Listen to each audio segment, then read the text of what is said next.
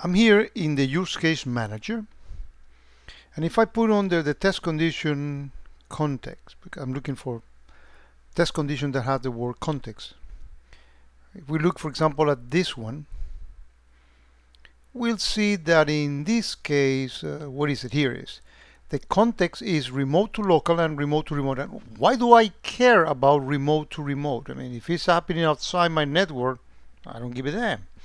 Well, not really. The reason why many rules have this catch in here, and you'll see this in the tuning that is also available here. When you do here curator tuning, there is a mechanism that allows you to search for the rules that are fired on that, because this is a way of catching up when you have forgotten to include in your network topology an IP address or a CDR range that includes the IP address that was involved in this particular rule when it fired. So this is a way of catching up really deficiencies or needs for updates in your network hierarchy, and that's what that thing is there. So if this condition is true because of the remote to remote, that means that it's not remote really, because it happened within your network, and that's where the logs or flows were actually collected, and that's what that fired.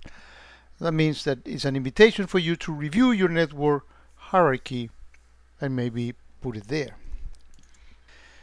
And in fact, if we go here under tuning on the use case manager app and go here on review network hierarchy, we see that there is a section that specifically automatically search for that. And I made this search from this day at that date, and here we see some IP addresses, and this is because I've been replaying some logs in here, and I don't have those defined in my network hierarchy. And remember, what is that is local?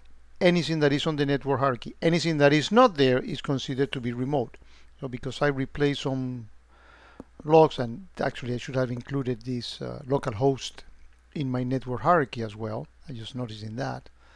And this is an IP address for curator. I mean, these are things that even in my demo system is inviting me to say, well, you may want to update your network hierarchy. And that's why we care about remote to remote events on the context.